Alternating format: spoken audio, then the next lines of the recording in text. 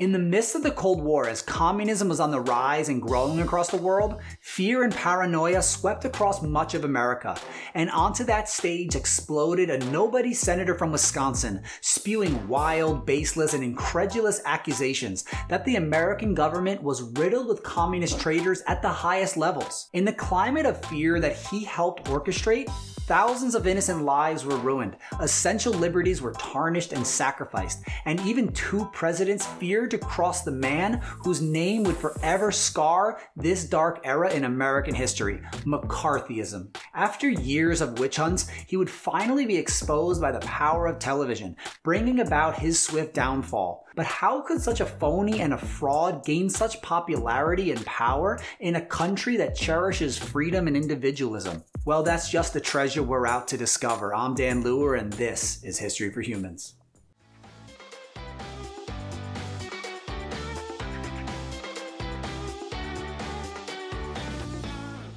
In the 1920s, after the First World War, America experienced its first Red Scare, red being synonymous with communism. But not to be outdone, after the Second World War, there was a second Red Scare. And like most sequels, it was much worse than the original. The Red Scare simply describes the time when there was a heightened fear of communism throughout the country that led to a loss of civil liberties. And Joseph McCarthy was the senator and savior that millions of Americans believed was going to drive out all the communists and the traitors who were assumed to be lurking throughout our government. Joseph McCarthy grew up poor and tough on a farm in Wisconsin.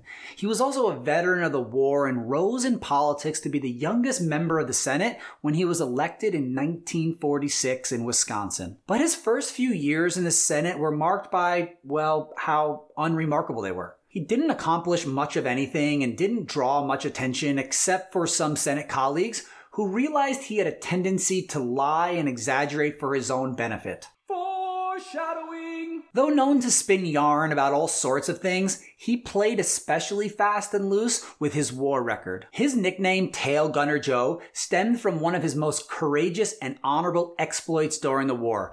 Wanting to prove his mettle, he set off with a pilot daring to make a name for himself. On this one mission, he set the record for the most ammunition fired on a single flight during the war. And despite there being no Japanese forces anywhere to be found, he fired wildly and excitedly into the blue sea and torched coconut trees down to the stump. After breaking the record, he got the publicity, the nickname, and it was enough to seem a war hero, shredding coconut trees like nobody's business. But as the Red Scare was taking hold of the country, McCarthy realized he could once again play the part of the hero and become the most vigilant and valiant Red Hunter in the country. But lest we go any further, our exploration question for today's story lecture is, how did McCarthyism impact America during the Cold War, and what eventually led to his downfall? But to answer that, I'm going to have to ask you to take your umbrellas out because I got some history to rain upon you first. There were actually legitimate reasons that led to a sense of fear that pervaded the country. Communism was, in many ways, on the rise across the world, and America seemed to be falling behind in the Cold War, causing a lot of self-doubt and nervous reflection. In 1949, the Soviets tested their first atomic bomb, years ahead of what was projected, and America no longer had a monopoly on this weapon. At the same time, Stalin was tightening his control over Eastern Europe. And that same year, the communists under Mao Zedong took control of China. And these developments swung momentum in the Cold War in favor of Team Red. Adding to the paranoia was the realization that there were active communist and Soviet spies operating at some of the highest levels of America's government and in national defense. And the news came quick. Again in 1949, Alger Hiss, a former State Department official who helped to create the United Nations, was accused of being a Soviet spy. 1 week later, Klaus Fuchs, who had top secret national security clearance, was accused of handing over nuclear secrets to aid the Soviets in the development of their bomb. And later he admitted to this and implicated others as well.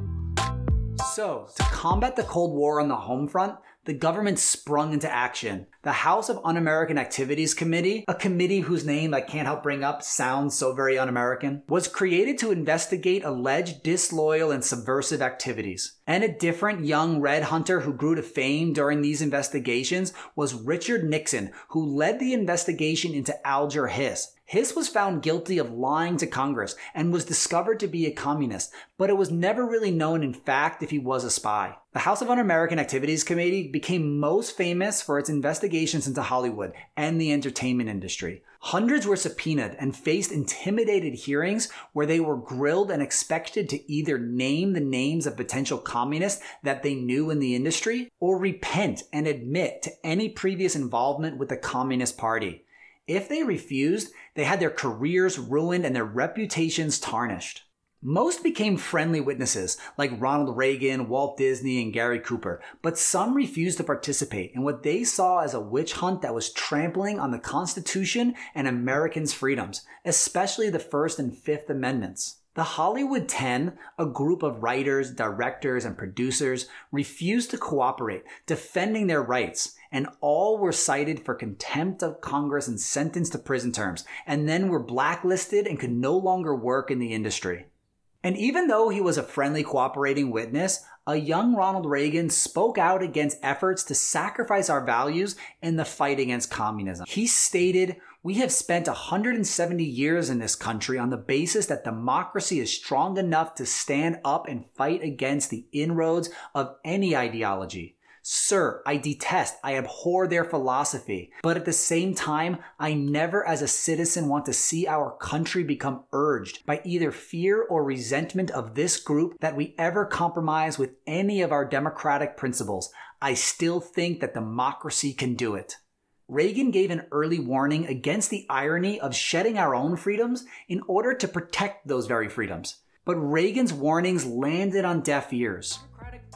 Democratic President Harry Truman created a loyalty board to find potential communists throughout the federal government. The loyalty board investigated more than 3 million federal employees to ensure loyalty to America and the Constitution. However, reasonable doubts alone, forget evidence or due process, was enough to be dismissed or forced into resigning. But the most high-profile anti-red case was the trial of Julius and Ethel Rosenberg.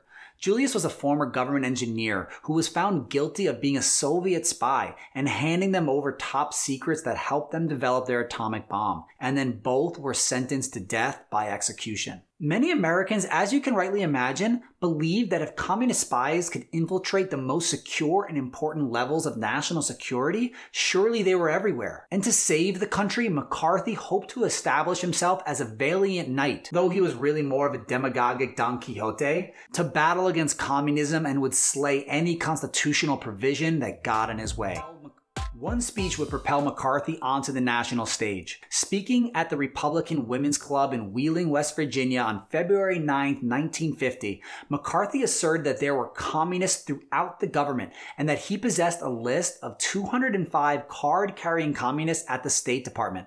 Finally, proof to the fears that so many Americans had. McCarthy became a national sensation and a new leader within the Republican Party. Problem was his numbers kept changing, and when asked to provide the list, it went from 205 to 57 to 81 and never in fact provided any names or evidence. Undeterred, he later stated, "Even if there's one communist in the State Department, that would still be one communist too many." It was rather a fast backtrack from 205 to a theoretical one, but that mattered little. Just as he did as a tail gunner, he realized he need not actually hit any targets to become a hero. By making enough noise and firing shots aimlessly, he could still grab media attention and appear to be the hero. McCarthy continuously attacked the Democratic Party for being soft on communism. General Marshall, the war hero and the man behind the Marshall Plan that successfully rebuilt Europe and prevented the spread of communism there, was accused of losing China and being sympathetic towards communists. People who dared stand up and criticize McCarthy for his shrieking defamations, well, that was evidence of their treason and their sympathies with communists. Most politicians, even colleagues who knew the man to be a pathological liar, were stone silent. However, a fellow Republican freshman senator from Maine, Margaret Chase Smith, who grew increasingly appalled that no senior members of the Senate spoke out against McCarthy's dangerous diatribes, decided she needed to break the silence. Addressing the president and the nation, she said of McCarthy, "It is a national feeling of fear and frustration that could result in national suicide and the end of everything we Americans hold dear. Those of us who shout the loudest about Americanism in making character assassinations are all too frequently those who, by our own words and acts, ignore some of the basic principles of Americanism: the right to criticize, the right to hold unpopular beliefs, the right to protest, the right of independent thought. But it did little to silence or stop McCarthy. Instead, he was rewarded and appointed chairman of the Senate Committee on Government Operations, increasing his national spotlight. Hundreds were subpoenaed and called in to testify before his committees for being potential communists lurking in the shadows. And as his power increased, so too did his recklessness, taking on larger and larger targets until finally, in the biggest TV event in history at the time, he would be revealed for the fraud and tyrant he was. In his highly publicized probes, McCarthy had already gone after the State Department, the White House, the Treasury, and the CIA, and now he was set to take on the U.S. Army. It was early 1954. McCarthy was at the peak of his power when the McCarthy-Army Hearings became a television sensation. The drama of the hearings and television broadcast reached their peak when the Army's lawyer, Joseph Welsh, demanded that McCarthy and his committee staff hand over his secret list of alleged communist spies in the Army. By now, you might well be able to guess what McCarthy did next. He accused one of Welsh's assistant attorneys for being, you guessed it, a communist, to which Welsh calmly but emphatically fired back, "Until this moment, Senator, I think I never really gauged your recklessness or your cruelty."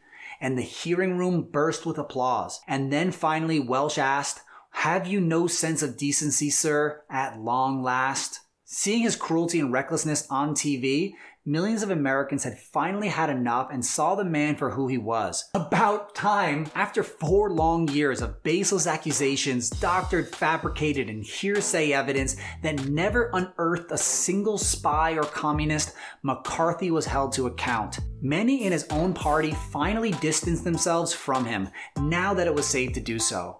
Within weeks of the hearings, the Senate voted overwhelmingly to censure him. Though he retained a base of devoted supporters across the country, he fell from grace and fell hard. Out of the national spotlight and frozen in the Senate, he turned to drink and alcoholism and died just a few years later in 1957. Though the Red Scare continued to persist to one degree or another throughout the next few decades of the Cold War, it never again reached the dangerous state of paranoia and governmental abuse during the 4 years of McCarthyism. But the threat of McCarthyism can not just be confined to the Cold War fear of communists. It represents any threat to our freedoms under the pressure to conform and to fall in line lest you be labeled an outsider or a traitor or whatever the new communist becomes. And that is the silver lining of McCarthyism, that from its lessons we can recognize would-be tyrants and their witch hunts, and to stand up before we tarnish our sacred democratic values. So arm yourselves with history, because in the future, you're gonna need it. And thanks for engaging today. This has been History for Humans. And now what you've all been waiting for. Dad jokes in history! Why were the spies always so hard to recognize during McCarthy's hearings? Why? Because they were so communist. Communist. After that, Gem, I gotta ask if you could just pull it together enough to click the thumb that looks like this and that wee button that says subscribe. It actually helps me, a teacher, keep making videos like this. And if you want, you can go over to our website and engage with students from around the country in forums and have discussions. And I appreciate you guys so much for watching, and I hope to see you next time in our episode on the Cuban Missile Crisis. And if you're doing a learning activity, hang out because we got directions in just a hot moment. Is it Saturday morning? Because I got some cartoons for you. Analyzing political cartoons is a great way to understand the feelings, opinions, and major events in history. And they can help us recognize bias and symbolism and develop our analysis skills. And they're pretty fun and cool as well. But the big question you're going to be thinking about as you do the learning activity is, how did the Red Scare and McCarthyism impact the civil liberties of Americans? You will first break down each cartoon by identifying important objects in it, thinking about what the title of it represents. And what's a little harder is you're going to be trying to think what was happening in America at that time that could explain what's going on in the cartoon. So try to apply what you learned in this video to that cartoon. And lastly, you're going to read part of a speech from President Truman. You're going to answer some questions and then identify which cartoon best matches up with different points that he makes in the speech. And there's not necessarily one right answer, and that's why you have to explain your reasoning on why you think that cartoon is the best match. Okay, hope you enjoy it, and I want you to act like geologists on this one and rock it.